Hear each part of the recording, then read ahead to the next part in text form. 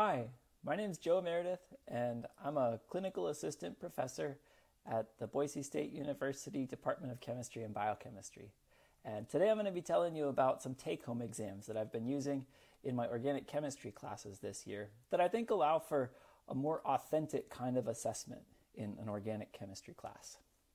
So before I tell you about what I'm doing now, I want to tell you a little bit of the history and kind of why I'm choosing to use these.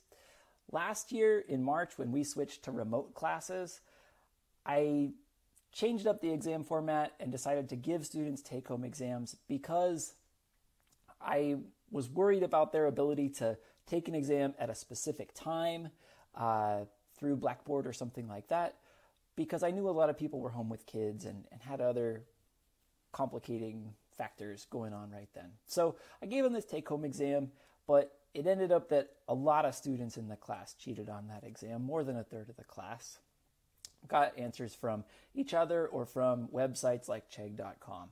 And so that was really a negative experience, and I didn't want to have a repeat. And so I instead tried giving them a Blackboard exam as their final, which was all multiple choice questions, and it was timed. The questions were randomized, and we were proctoring. So I had some other folks from the chemistry department come into a Zoom session with me and all the students, and we watched the students in breakout rooms while they were taking their exam. So overall, the students did really poorly on that exam, and I felt that it was just a very stressful situation. It was stressful for me. I didn't like watching those students the whole time they were taking their exam, and I could tell from talking to them and from watching them that they didn't like it either.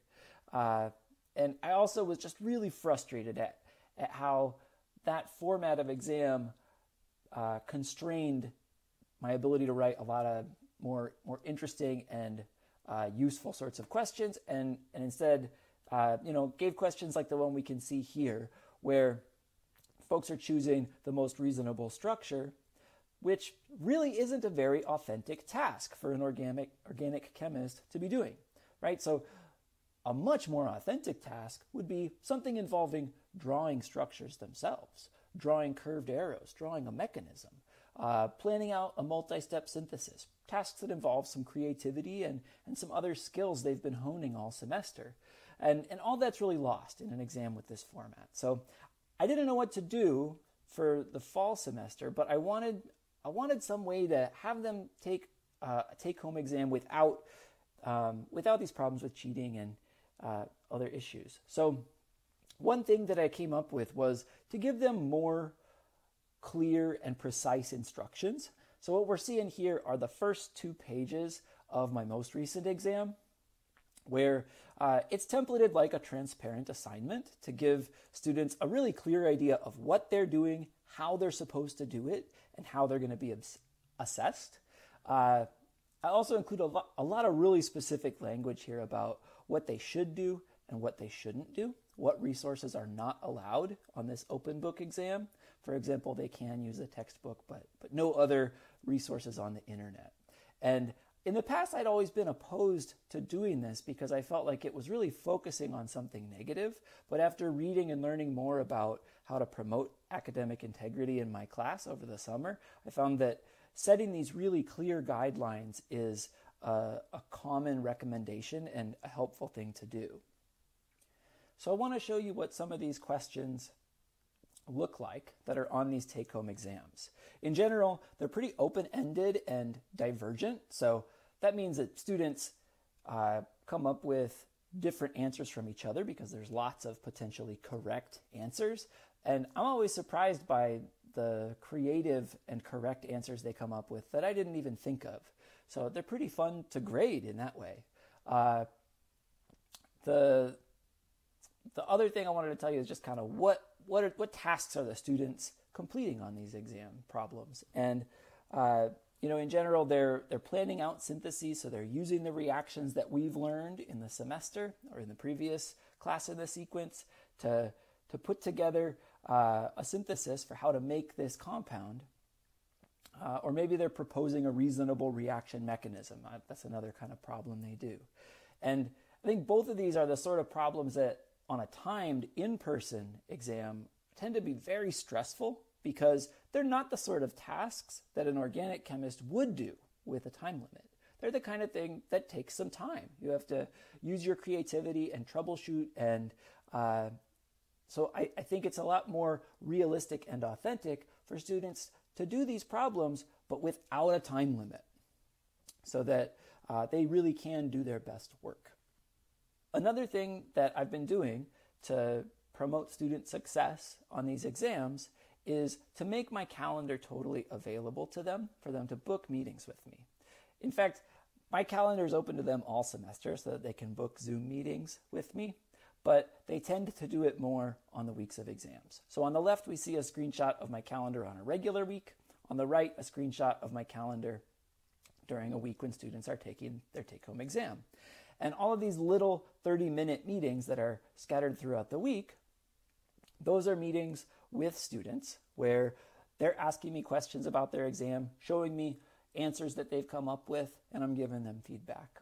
And what I've really found is, it takes a lot of time, but it's the most valuable part of my semester is working with these students on their exams, because it's the part of the job that I always really like. And I bet that's true for lots of people listening, right? That the one-on-one interactions with students where they care about figuring something out and you're helping them to learn how to do it really is rewarding. I also let students schedule meetings with me in the evenings. During a regular semester, maybe I would have more things going on in the evenings, but that's not been the case. So I know a lot of them are working or have kids at home, and that's worked out well. So also wanted to show you what the grading process looks like, because this year we're all dealing with a lot of new logistics, and maybe seeing this side of it will be useful to folks. So I've been using this tool, gradescope.com, which is kind of like the Canvas speed grader, but has some differences and works really well for chemistry problems. I want to show you just an example of what it looks like in like the workflow when I'm grading these exams. So it's going to zoom me in right on this question that I want to grade. I'm grading question 10, so it's just showing me that. I don't know whose exam I'm grading. And there's all these rubric items along the side. This problem has a correct answer, so I'm just going to mark it as correct by clicking number 1 on my keyboard. This problem has some errors. They have a step that just isn't going to work, and they have another step that isn't going to work super well. In my rubric, I've marked down for them to look at the step that has a box around it and the step that has a star, and then I've given them some pretty detailed feedback about what won't work in some of those cases. And I really like this because it lets me give more detailed feedback than I could on a written exam that I was grading by hand, because I would just get too tired of writing the same thing over and over. And so I really like that part of using this platform. It also gives me a way to hand exams back to students digitally so that they get them immediately when I'm done grading, and they can see how they were graded and immediately without any kind of logistics for handing back the exam. So overall, I feel like this has been a really big success. My amount of cheating in the class has gone way down. Both of these classes had 54 students, so we can actually compare the numbers of cheating incidents pretty well. Basically, over the course of the whole fall semester with 4 take-home exams, I had about a third as many incidents of cheating as I did on that one exam in the spring. I wish I didn't have those 8, but overall, I think it was a pretty positive thing. And the feedback I got from students about it was really, really positive, where I think the majority of students felt really grateful to be able to take an exam like this, where they were really able to do their absolute best work and not have a stressful experience of a proctored exam or a timed exam. So I hope you felt like this was a good use of your time. If you have questions for me or ideas for things that you think I might want to try, you've got feedback for me based on it, I'd love to hear about it. This is my email address. I asked the conference folks to post these first 2 pages of my exam in case you might want to look at those instructions, or you can email me and I'd be glad to share them with you. Thanks for watching this video, and have a good day.